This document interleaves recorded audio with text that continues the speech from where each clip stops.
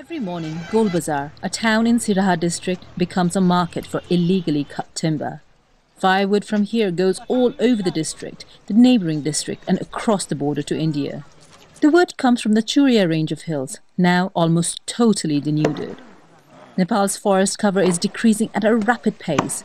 Just last year alone, some 30,000 hectares were lost, mostly in Nepal's southern belt, the Tarai.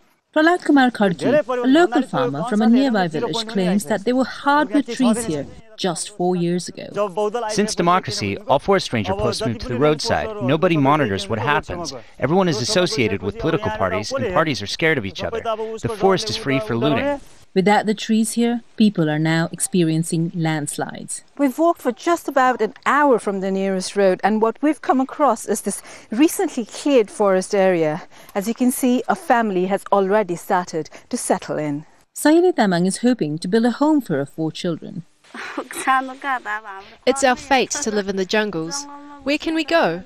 There are so many houses up here. Another hour on the riverbed and some 85 families have spread across this once dense forest.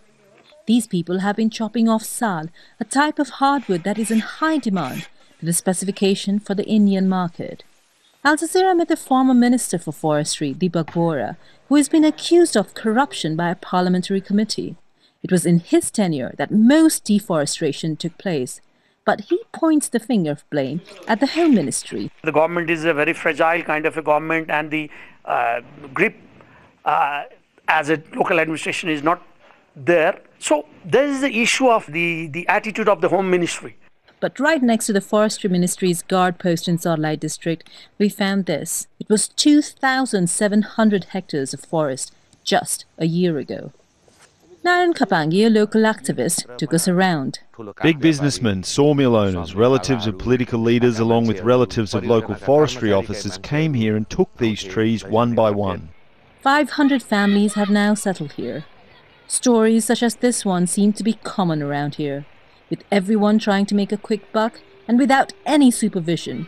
The dense forest of the Tarai can only be found in fairy tales. Subina Shrestha, Al Jazeera, the Tarai belt of southern Nepal.